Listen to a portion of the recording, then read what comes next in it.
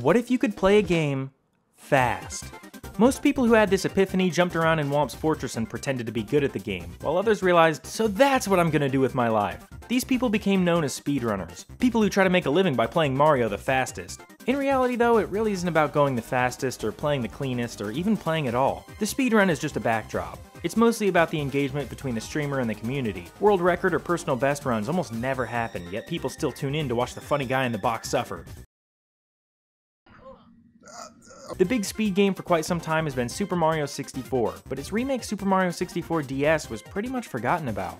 I think the Mario 64 speedrunning community had enough on their plate as it was. The added characters bring so much more complexity on their own, not to mention the extra 30 stars. It's been more than 15 years since the DS remake came out, and we're just getting to a point where the original N64 game is solidly optimized. But some fearless souls set out to conquer the DS remake, or at least make an effort to develop strategies and techniques. Speedrunners speedran and Tassers tasked. TAS, or TAS, is an acronym that stands for Total Absence of Skill.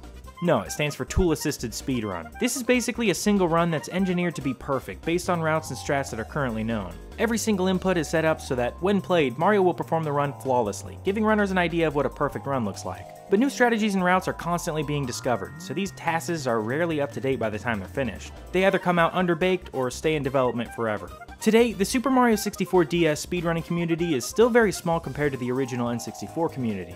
A smaller community obviously means less runners, and of course the people on the top of the leaderboard are the best, but they're the best of a much smaller sample than the N64 version.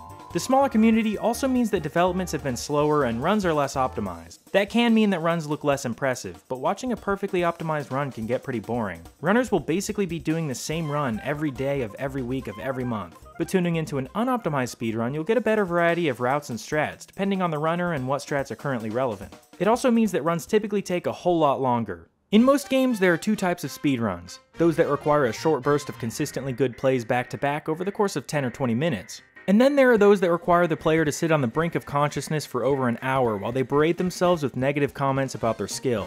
All of this while losing sanity like it's a Bloodborne speedrun. Both long and short runs demand a lot of mental fortitude, since they usually require that you put in the same amount of time either way. But there's something special about watching a really great player go from completely confident to a total mess after an hour and a half of the same run. The final few levels are notorious places to make run-ending slip-ups, especially if you're on pace for a personal best or world record. You're fatigued from performing really well for the last hour, and now you've just got to perform perfectly for another 20 or 30 minutes, and you'll see months of work culminate into a world record. Or you could dive off a cliff in Rainbow Ride and throw it all away. Unfortunately, that's what most people do.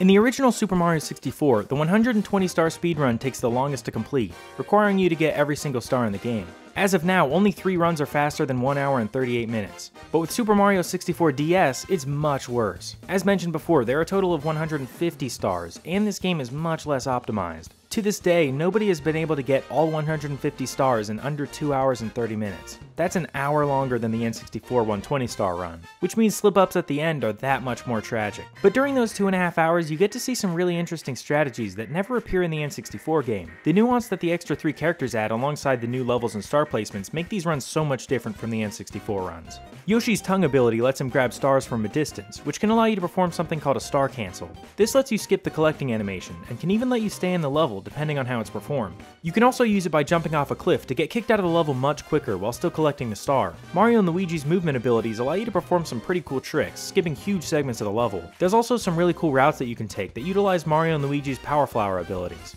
And Wario...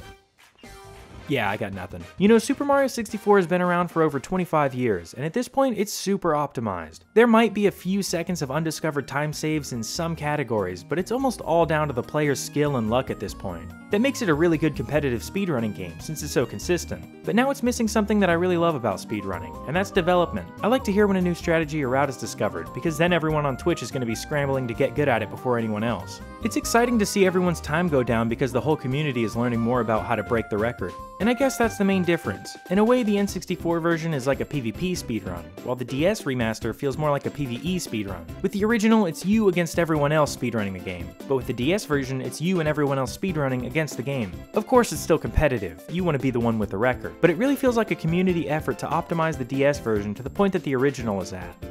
I think Super Mario 64 DS speedruns deserve a lot more attention. The amount of room for improvement is really exciting. There will always be a new strat or route to try, and always more to discover. If you like learning about the history of the optimization of Super Mario 64 speedruns, then I would suggest looking into these DS remake speedruns. It's pretty much like a DLC for people interested in Mario 64 speedrunning.